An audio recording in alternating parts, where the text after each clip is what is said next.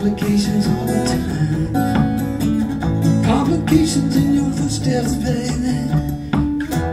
Complications in your mind.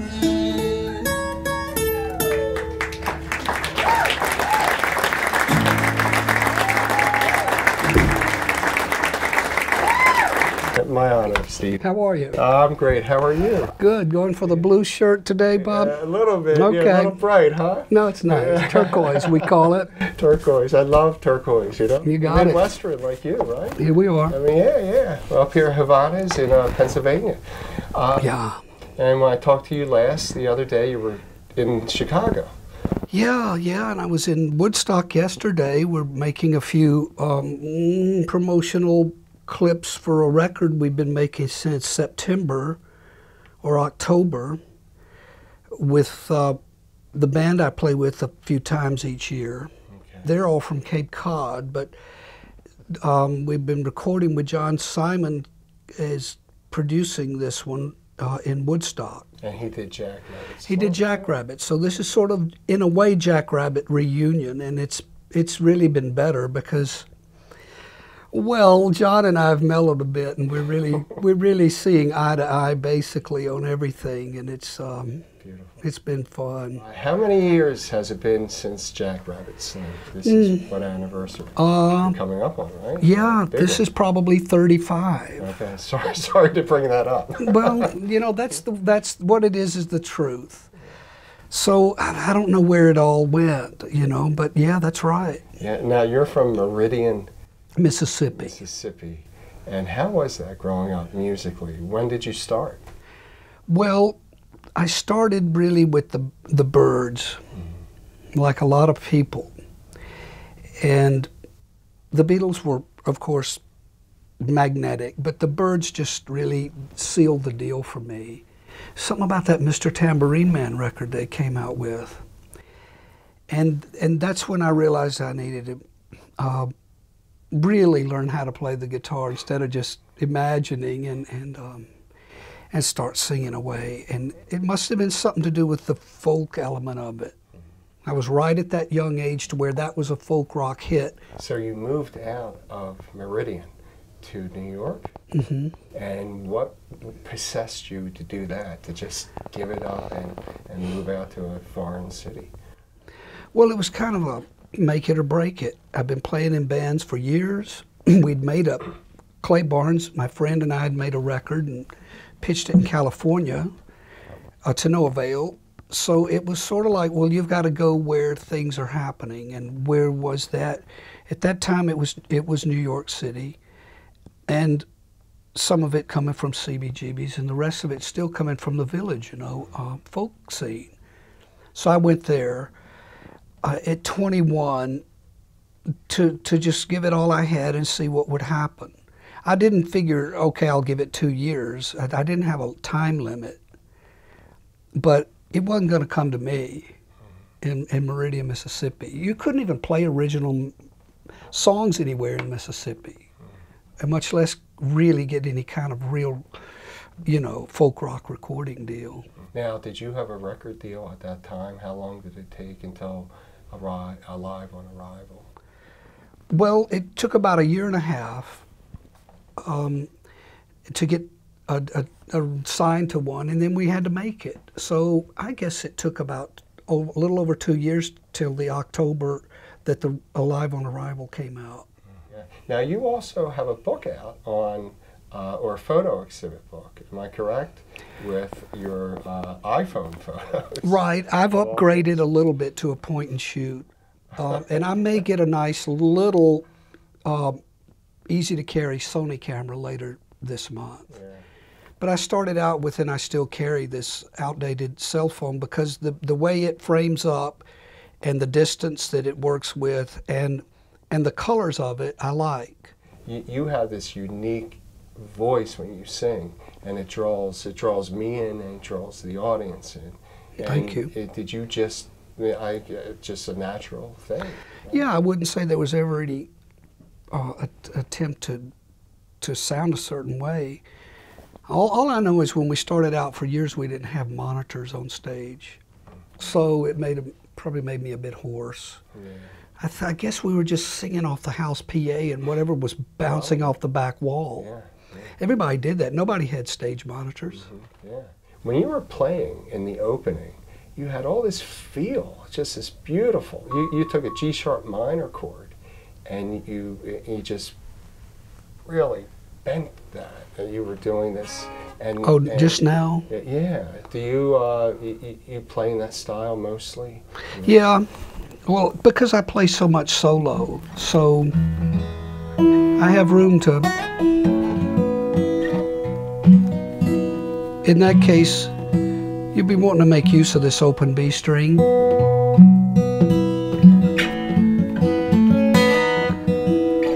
I love it. I got lost in that. That is beautiful. Just thank you.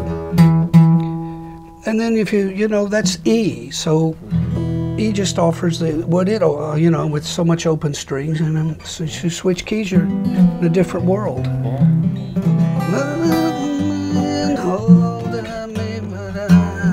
There it is, damn it. Oh, maybe I pray. It's a long time to get what I want. Love mine, hold mine. Love mine, hold me, but I won't pray. It's a long time to get what I want.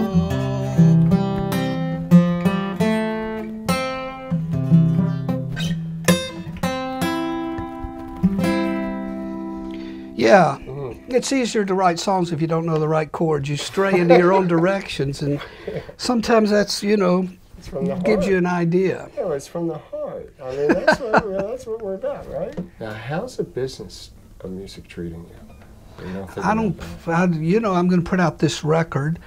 My expectations are in line. but you always have to keep a balance between.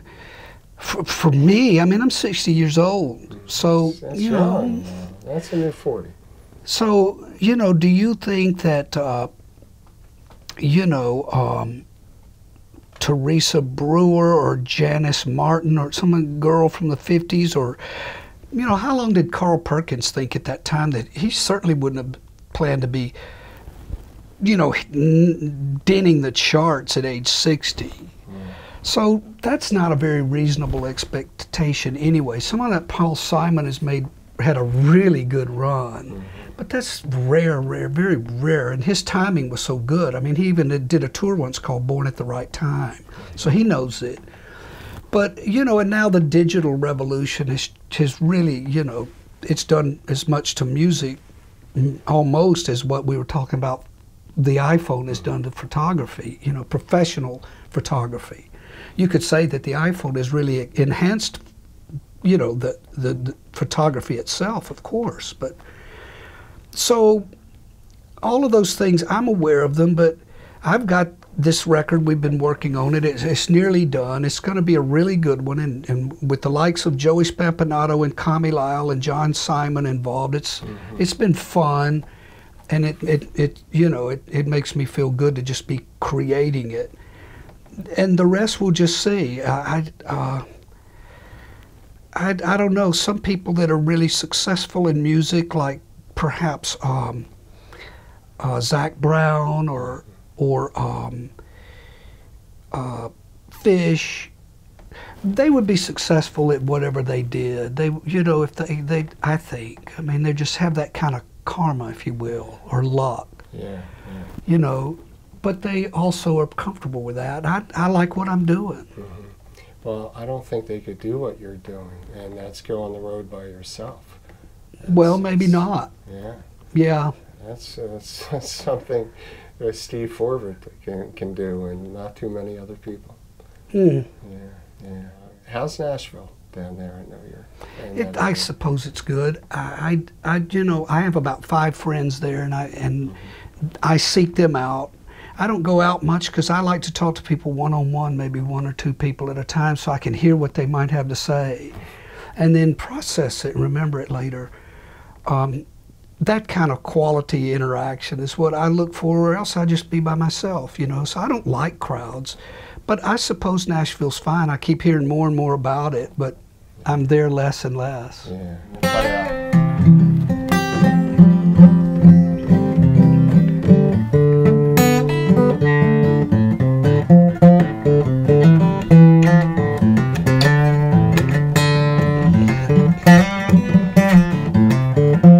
It was a holiday, first one of the year.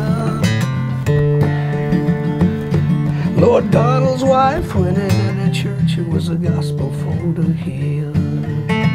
When the meeting it was done, she cast her eyes about. There she saw little Matty Groves was walking in the crowd.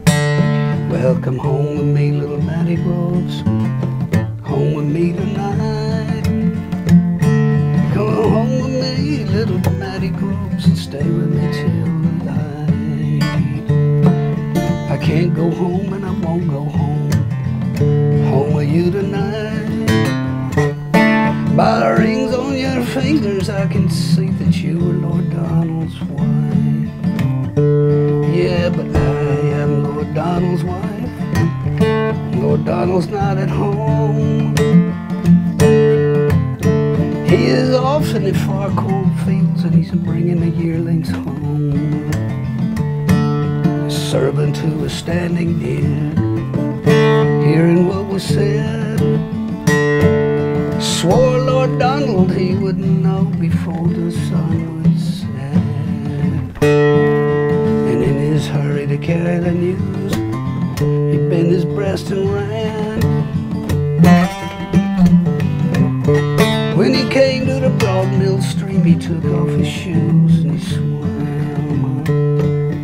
Little Matty Groves lay down, take a little sleep.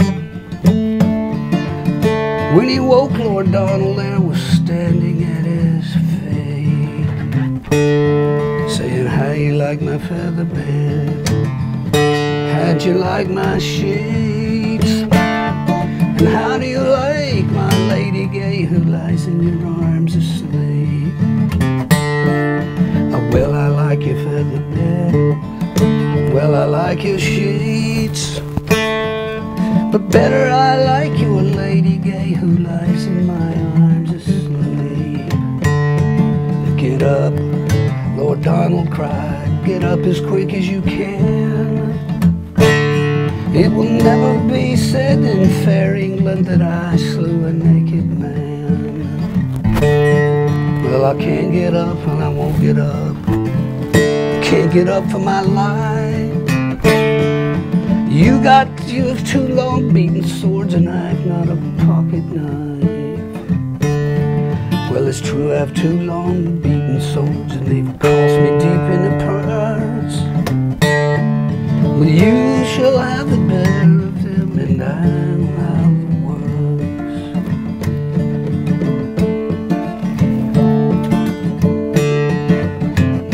Little Matty Groves heard Lord Donald so.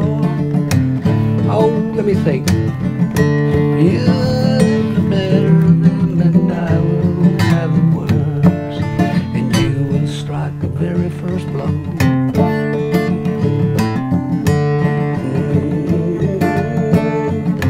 Ready? It's true, I have two long beaten swords and they've cost me deep in a purse. You shall have the better of them and I'll have the worst. And you shall strike the very first blow, better strike it like a man.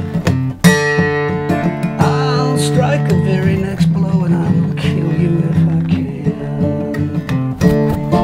So Matty struck the very first blow, hurt Lord Donald's sword. And Lord Donald struck the very next blow and Matty struck no more. And then Lord Donald, he took his wife, sat her on his knee, saying, who do you like the better of us, Matty Groves and me? his own dear wife, never heard to speak so free. Said I'd rather a kiss from dead Maddie's lips than you or your finery. Then Lord Donald struck his wife. Then Lord Donald, he jumped up very loudly, he did bawl. Struck his wife right through the heart, and he pinned her against the wall. A grave he cried to put these lovers in. But bury my lady at the top, for she was of a noble kin.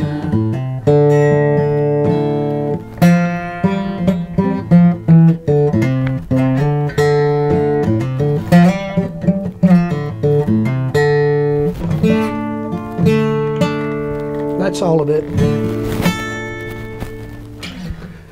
It's happy, isn't it? It's as good as I